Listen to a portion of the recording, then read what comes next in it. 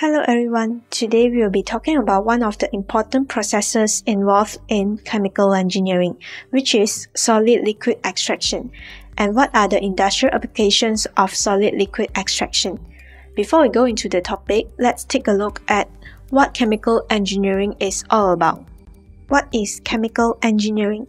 Chemical engineering creatively combines the principles of chemistry, biology, physics, and mathematics to solve problems that involve the production or the use of chemicals, fuels, drugs, food, and many other products.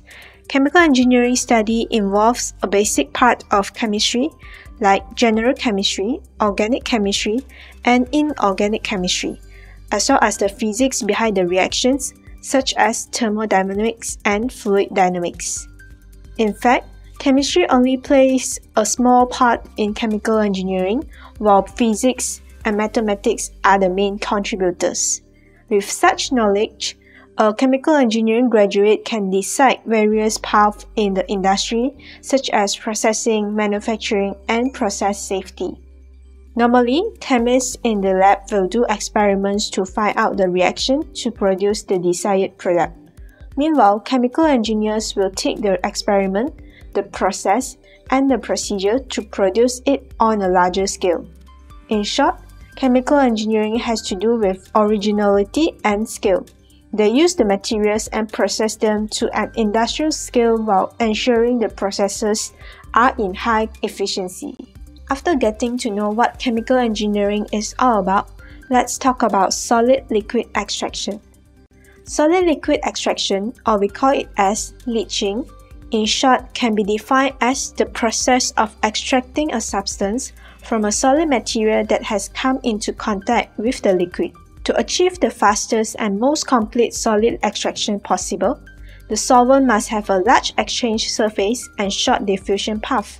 This can be done by reducing the solid to be extracted into very fine particles. However, we need to take note of the process because an excessively small grain size can cause agglutination, which is the clumping of the particles. This condition will definitely make it more difficult for the solvent to permeate.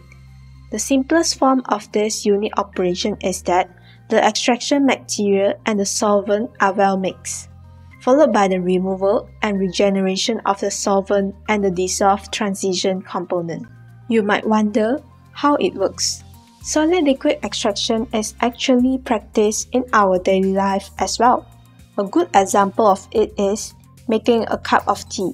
In this case, the tea leaves act as the solid, the hot water is the liquid, or we call it as solvent, and the tea flavor is the substance to be extracted. The soluble particles, which is the tea flavor, dissolve in the hot water, leaving the insoluble tea leaves in the cup. Or it can be simplified as a process of contact, separate, and extract. Contact with hot water, separate with the tea leaves, and we extract the tea flavors. Now you might have the general idea of solid-liquid extraction. So we will go into industrial examples. In industrial applications, the solvent is normally regenerated using evaporation or distillation method. The solvent is evaporated and a concentrated extract solution is left behind as the product.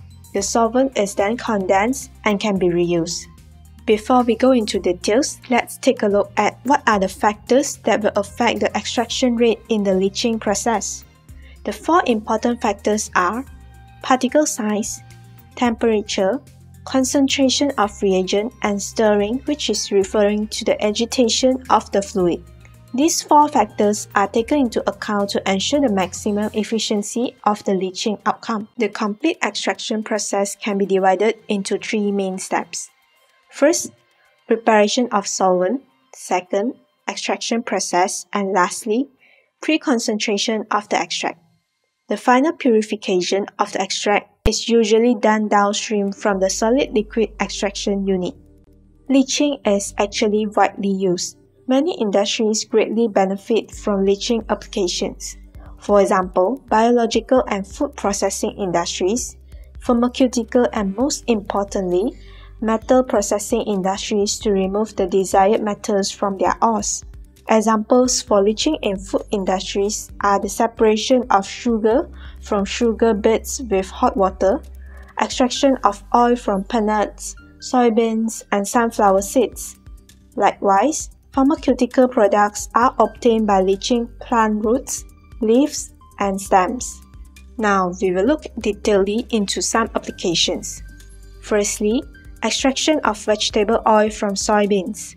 Before the soybeans are extracted, they need to undergo the process of dehulling, cleaning, cracking, and flacking. The flacking of soybeans speeds up the extraction process where it breaks down the cell walls of soybeans, which allows the solvent to come into direct contact with the oil. For an ideal leaching of soybeans, the soybeans need to have a high oil solubility to minimize the amount of solvent and a high volatility to recover the solvent. The soybeans also need to be non-flammable, low in toxins, and compatible with the materials being used. Therefore, N-hexane is normally used as it has a low toxicity, but it is still flammable. Next, we look into gold leaching. Cyanide leaching is used to remove metal impurities and preserve desirable products, such as gold, because cyanide is a naturally occurring chemical where it can be found in nuts, plants, insects, and fruits. At the same time, it is little to no harm to the environment. Cyanide is used in gold leaching because it escalates the extraction of gold from the ore. Gold extraction process is very simple and is performed in minimal stages. First, crush the ore. Second, perform pH tests to increase pH to the slurry by adding lime or other alkaline to ensure that no toxic chemicals are being produced with the cyanide ions. Third, concentrating and reducing the gold. This step then evolves the sample into a gold bullion or smelter. The process is then pushed through a recycle stream to refine the gold being separated. There are various types of leaching methods. Each has its pros and cons. And one of the most traditional leaching is called in situ leaching. For in situ leaching, the leaching holes are drilled directly into the deposit and the solvent is pumped through them, reaching the ores.